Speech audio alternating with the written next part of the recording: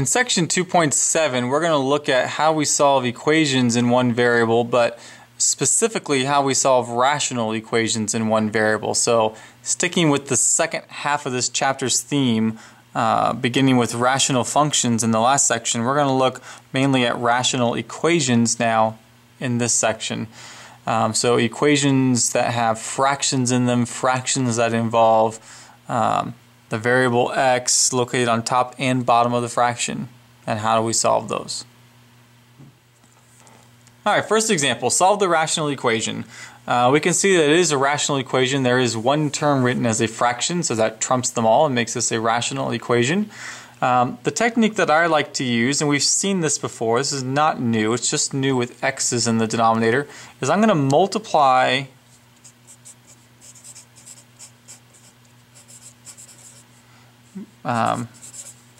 by a least common denominator. Okay. I'm going to multiply by a least common denominator. So here, that would mean multiplying by x. Okay. So that x is going to distribute here to that term and to that term there. Okay, so let me just write what it would look like. I would have 1x divided by x minus 4x squared equals 3x. Because I used a common denominator, it ensures that the term that had a fraction loses its fractional denominator. Okay, so I'm now left with 1 minus 4x squared equals 3x. I'm going to try and solve that equation. I'm going to make it equal to 0. So I have positive 4x squared plus 3x minus 1. I'm going to try and factor that.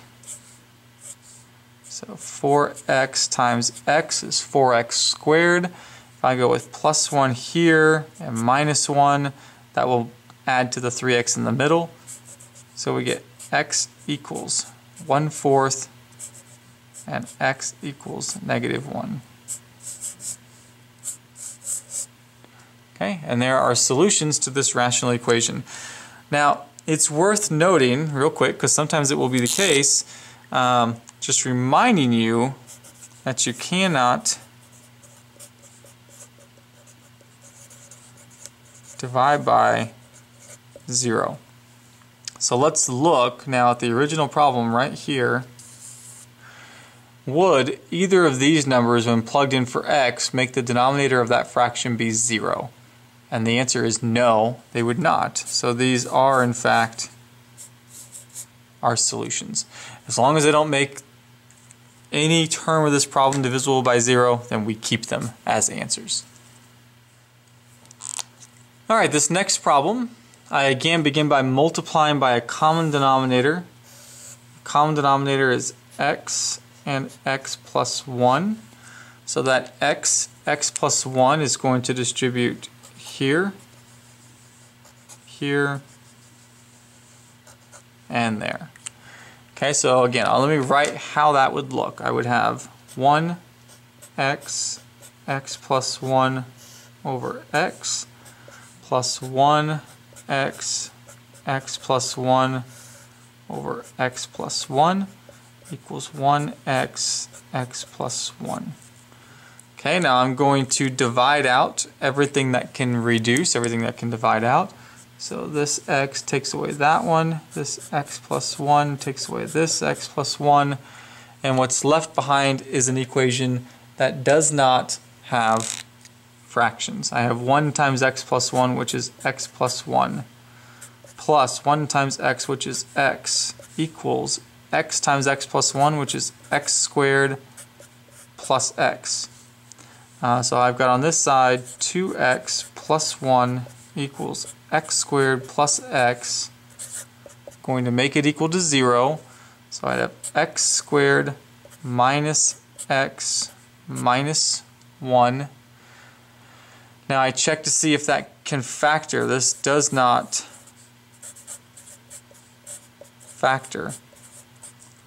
If it does not factor, that doesn't mean that there aren't answers. It just means that those answers aren't found by factoring. How do we solve a quadratic equation that doesn't factor? And the answer is we use quadratic formula.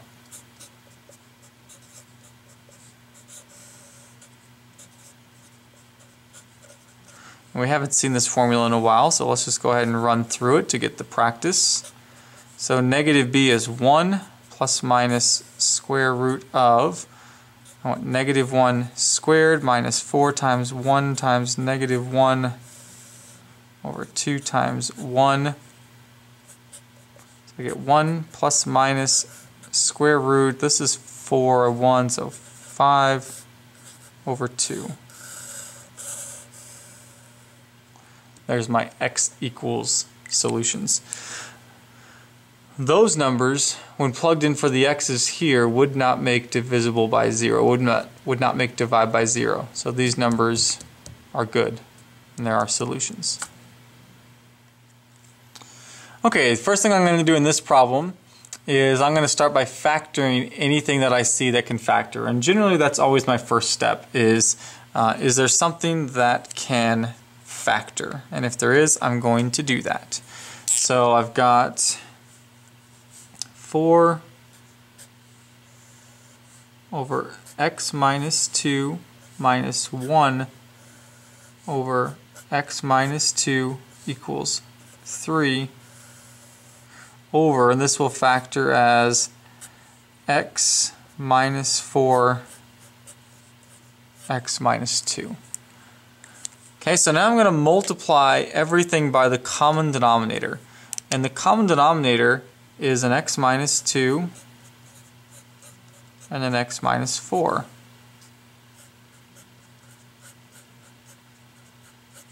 Slip all this in there. Okay, so we cancel everything that cancels.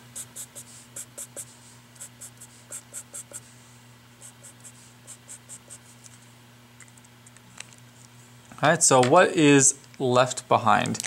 We have 4 times x minus 4, 4x minus 16. We have, let's look here, be careful, plus, negative would be safer. Negative 1 times x minus 4 is negative x plus 4 equals 3. So we get 3x minus 12 equals 3. So it's 3x equals, what is that, 15? So x equals 5.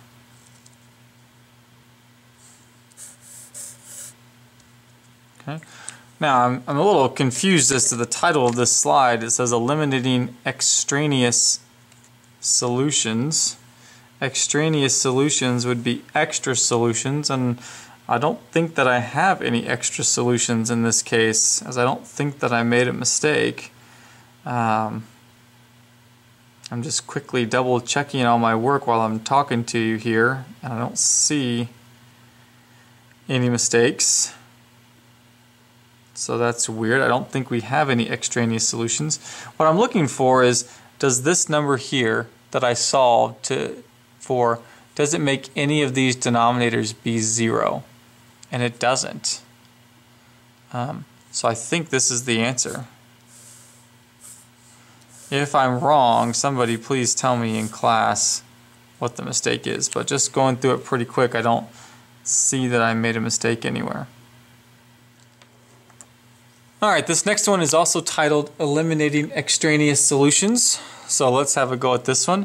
I again look and see if I can factor any denominator, and this one factors with a common factor x times x plus 2.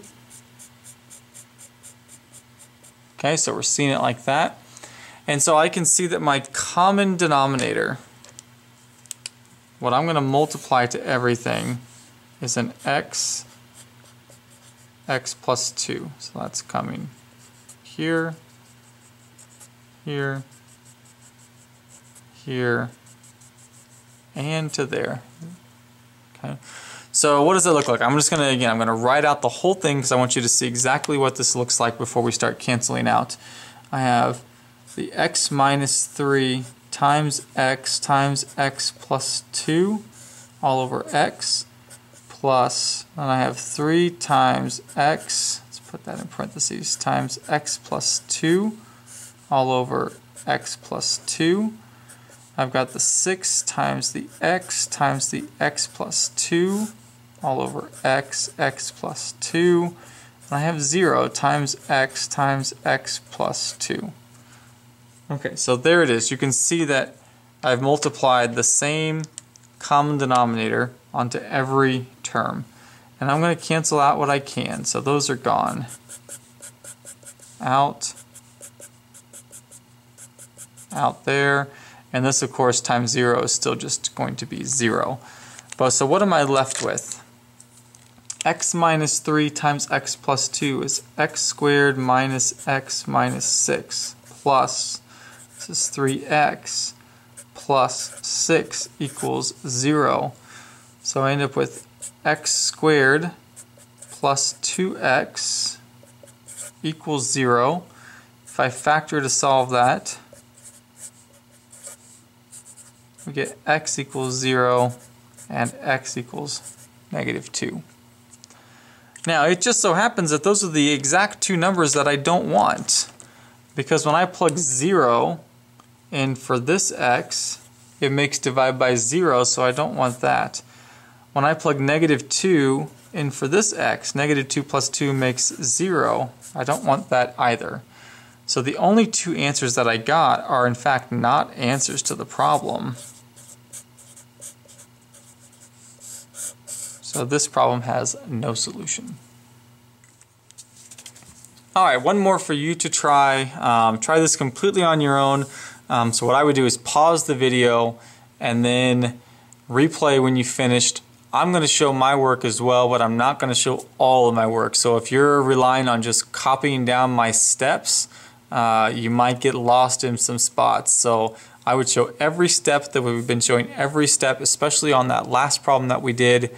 And then what you should see in my solution is some of your work along the way.